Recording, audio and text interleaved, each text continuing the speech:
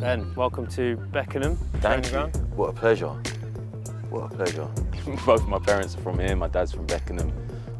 He's a staunch Palace fan, and my older brother as well, so I just inherited them. But yeah, they moved to northwest London about 4 years before I was born. So I was always an eagle in exile, really. Didn't know any other Palace fans other than the ones in my family when I was growing up. It's a pretty lonely existence. What's been your most memorable moment as a Palace fan? Probably Hillsborough, away. We needed a point to stay up.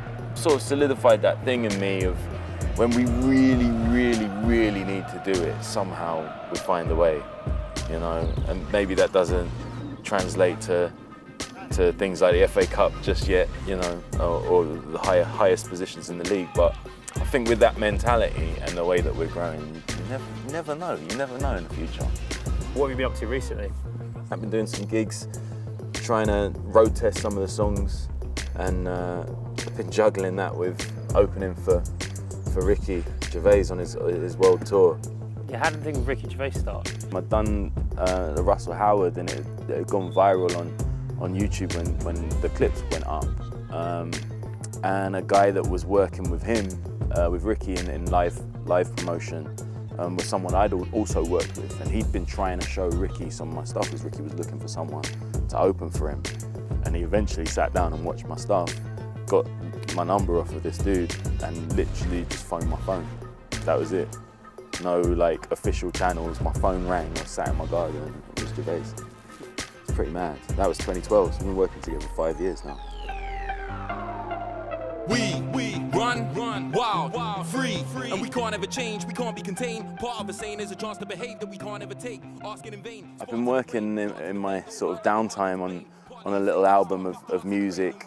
I'd put out an album of like comedy music, and it really gave me the bug to do some serious stuff again. When I say serious, you know, just music that isn't full of jokes, basically, like good music. And I think it's the best thing I've ever written, music-wise. You know, it's very focused, 12 songs. It's sort of grown up in a way, as grown up as rap can be, I suppose. You know, when I started out as just like an underground rapper, it was always just constantly just rapping about how good I was at rap, you know.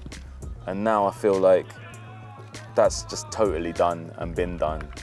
And it's more of an album of raw emotion, really, just discussing my own sort of personal journey and the journey of my friends as well. You know, get to this point in your 30s, people have got baggage, do you know what I mean? And I wanted to kind of bring together all of that in one album. Most of all, first and foremost, it's just a good, fun listen. Finally, on the back it's got the 5 boroughs of South London. Yes. Although you're a North Londoner. Oh, I have it in my blood. I have Lewisham in my blood. No question, my mum's from there and my dad's from Bromley, so.